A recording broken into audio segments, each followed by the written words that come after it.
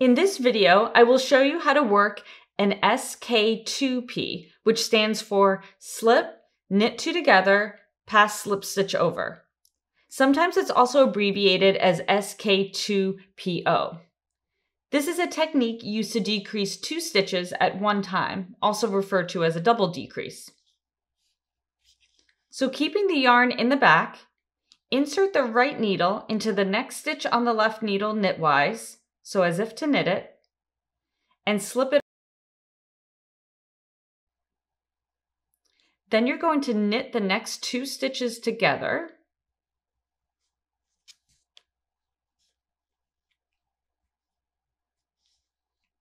Then you're going to insert the left needle into the front of the slip stitch, and you're going to lift it up and over and off of the needle. That is how you work an sk2p or sk2po.